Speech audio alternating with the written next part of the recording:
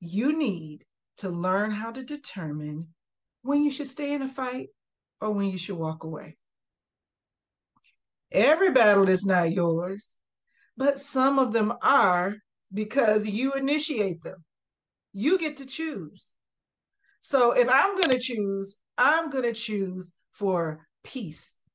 And you should want that in your life too. You have control of your environment, so you can determine whether it's going to be stressful, full of conflict and negative talk, or if it's going to be the type of environment that's going to help you move things forward. Your level of engagement in most arguments or disagreements or even conflicts, or shall I say beefs, can be decided by this one concept that I'm going to share with you, okay? You can use this one concept to decide if a matter, in just a short period of time, in just a matter of moments, if you should assert yourself, or if you should set somebody straight, or if you should just walk away. Most times when people have conflict, the conflict is about something that means little or nothing to the grand scheme of life. Some disagreements go on, and they go on so long that people forget why they even are arguing.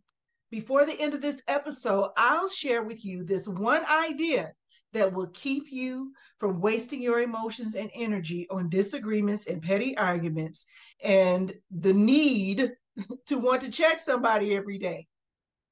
So, first thing first, let's examine your self control. And examining your self control starts with self awareness.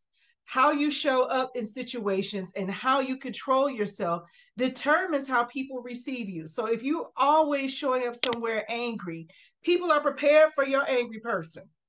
I mean, they have on a wall, they have on there, protect, they know what they're going to say if you come at them wrong because you have set up this precedent.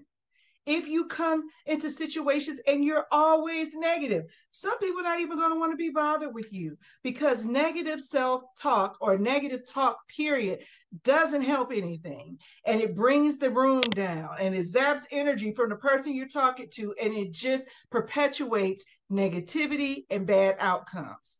Hello, Sophisticate. I want to extend a heartfelt invitation to an experience that has the power to transform your life in ways you might not even imagine. It doesn't matter if you're a busy professional, a dedicated parent, or someone who's navigating life's ups and downs. This opportunity is for you. Introducing the Emotional Reset Challenge, an immersive journey that will empower you with emotional intelligence and sophisticated empowerment, equipping you to manage your emotions so that you can curate the life that you truly desire. Join us in the Emotional Reset Challenge and let's embark on this transformative journey together. Secure your spot now, and I'll see you there. And another way that you can show up that actually helps to foster poor communication and cause conflict is if you're passive. You better learn to stick up for yourself. No one can read your mind. So being passive doesn't get you what you want. It doesn't even add value to relationships because the people in relationships are not getting the authentic you, the real you, the whole you. So if you're passive, then you know what? You may as not even show up because you're not bringing anything.